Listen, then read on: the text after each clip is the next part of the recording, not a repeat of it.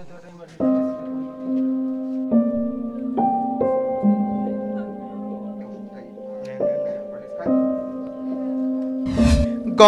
ব্লকের সুখদেবপুর গ্রাম পঞ্চায়েতের সিংফরকা গ্রামের ক্যান্সারে আক্রান্ত কমলেশ রায়ের পাশে দাঁড়ালো তৃণমূল কংগ্রেস। পরিবার সূত্রে জানা যায়, কমলেশ বাবুর 3 মেয়ে ও এক বিশেষ চাহিদা সম্পন্ন ছেলে রয়েছে। 2 বছর ধরে ক্যান্সারে আক্রান্ত হয়ে পরিবারের সর্বস্ব খুইয়েছেন। ক্যান্সারে আক্রান্ত স্বামী, 3 মেয়ে ও এক বিশেষ চাহিদা সম্পন্ন ছেলে নিয়ে অভাব অনটনের মধ্যে দিয়ে জীবন সংগ্রাম চালাচ্ছেন কমলেশ বাবুর স্ত্রী। বিগত কয়েক মাস হলো কমলেশ রায়ের অসুস্থতা বেড়ে যাওয়ায় ওষুধ কিনতে পারছে না পরিবার। একই সাথে না খেয়ে দিন কাটাতে হচ্ছে ওই পরিবারকে। লকডাউনের আগে স্থানীয় স্কুল শিক্ষক সহ স্থানীয় সহৃদয় ব্যক্তিরা সাহায্য করলেও লকডাউনের ফলে সবই বন্ধ হয়ে গিয়েছে। শনিবার দক্ষিণ দিনাজপুর জেলা তৃণমূল কংগ্রেসের জেলা সভাপতি অর্পিতা ঘোষের নির্দেশে ক্যান্সারে আক্রান্ত কমলেশ রায়ের বাড়িতে যান গঙ্গারামপুর বিধানসভার বিধায়ক তথা জেলা তৃণমূল কংগ্রেসের কার্যকরী সভাপতি গৌতম দাস। এদিন কমলেশ বাবুর পরিবারের হাতে আর্থিক সাহায্যের পাশাপাশি কিছু ওষুধও তুলে দেন গৌতম বাবু।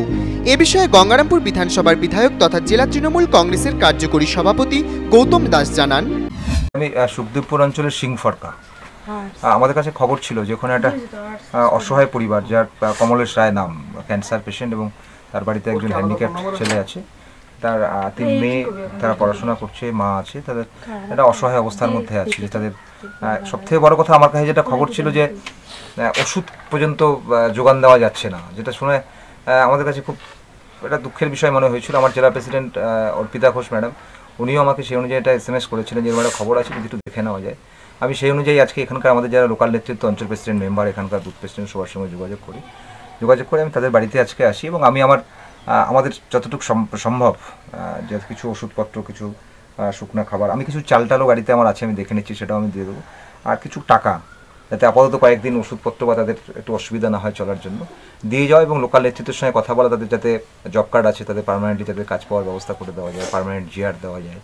এবং এদের পড়াশোনার কিছু ছোটোখাটো সমস্যা ছিল, সেটাও আমি শুনলাম, সেটাও যাতে খুব তাড়াতাড়ি আমরা সমাধান করে দিতে পারি। এবং এটাও মূল আসার বিষয়টাই হচ্ছে যে এরকম যেখানেই আমরা, শুধু এখানে নয়, আমাদের কাছে এরকম কোনো খবর আসলে আমরা সেখানে পৌঁছানোর চেষ্টা করছি, এবং পাশে দাঁড়িয়ে কে কোন রাজনৈতিক দল করে সেটা আমাদের কাছে প্রশ্ন করবার বিষয়ই নেই। এখন একটা লকডাউন চলছে, একটা অত্যন্ত খারাপ পরিস্থিতি চলছে, করোনা নিয়ে সবাই আমরা আতঙ্কিত হয়ে আছি। এরকম একটা পরিস্থিতিতে খবর ছিল সিংফরকাতে এরকম একটা, তাই আজকে আমরা এখানে এসে উপস্থিত হয়েছি।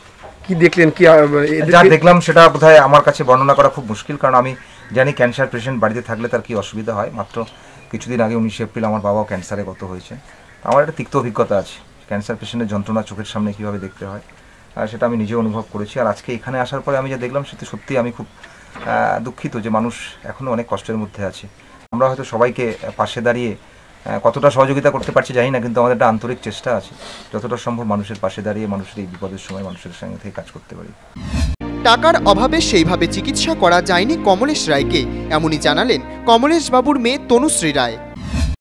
3 বছর থেকে, কিন্তু 1 বছর থেকে বেশি খেতে পারে না, 1 বছর ধরে ভাতও খেতে পারে না, এমনি যে হরলিক্স খাবে ওগুলো নিজে গিলতে পারে না, খুব কষ্ট হয়। আমরা তো দেখতে পাচ্ছি যে কতটা কষ্ট বাবা। বাবা ছাড়া আর কি অসুস্থ আছে? বাবা ছাড়া দাদার হচ্ছে প্রতিবন্ধী, নিজে কিছু করতে পারে না, আমাদেরকে সবকিছু করে দিতে হয়। তো এই মুহূর্তে বাবার চিকিৎসার জন্য কি ব্যবস্থা করেছো বা কি হচ্ছে?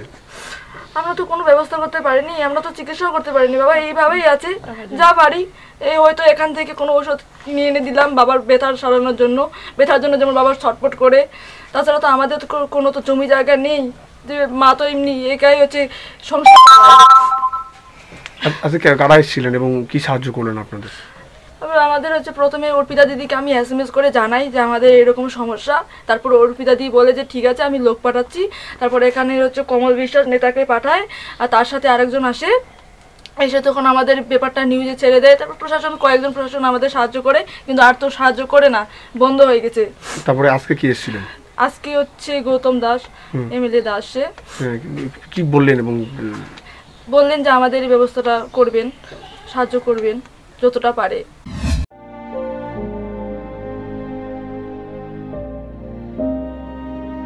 গঙ্গারামপুর থেকে বিশেষ প্রতিবেদন, আমার news. Unique collection, all types of female dresses, western top, designer sarees, churidar kurta leggings, female jeans and top,